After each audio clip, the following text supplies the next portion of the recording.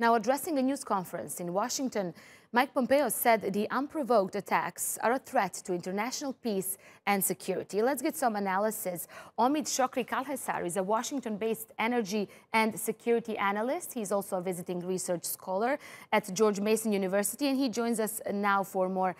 And now, thank you for joining us here at TRT World. Pompeo very confident that Iran is behind the attack, but what can U.S. do now? What can they do next if they prove that Iran is behind these attacks?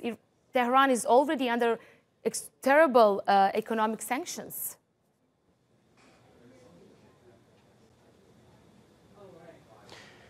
Thanks for having me. I should say that at present it is very hard to say that which country or which military group are behind of the attack.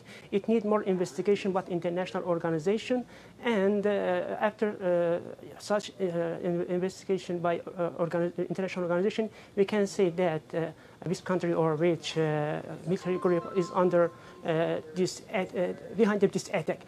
At present, Iran, as you mentioned, is under sanction, and Iran economy is going down every day, and we have many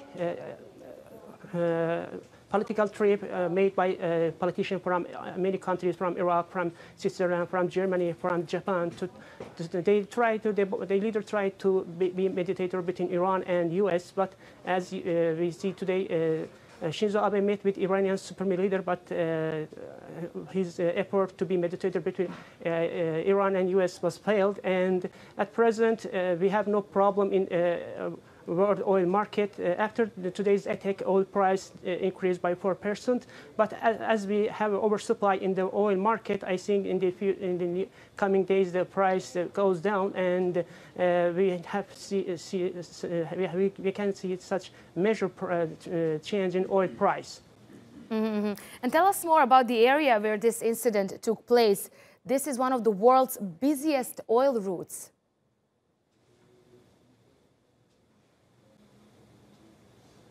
Could you please repeat your question again? Tell us more about the area where the incident took place. This is one of the world's busiest oil routes.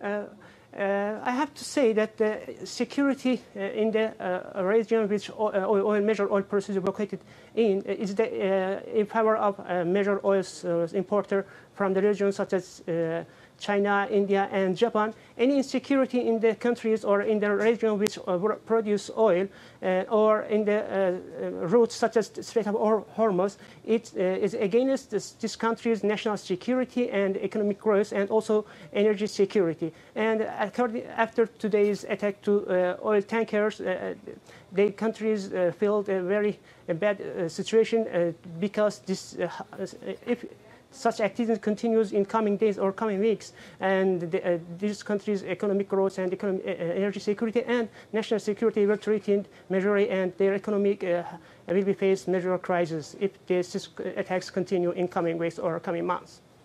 Okay, thanks so much for that, Omid Chokri Kalhesar, a Washington-based energy and security analyst.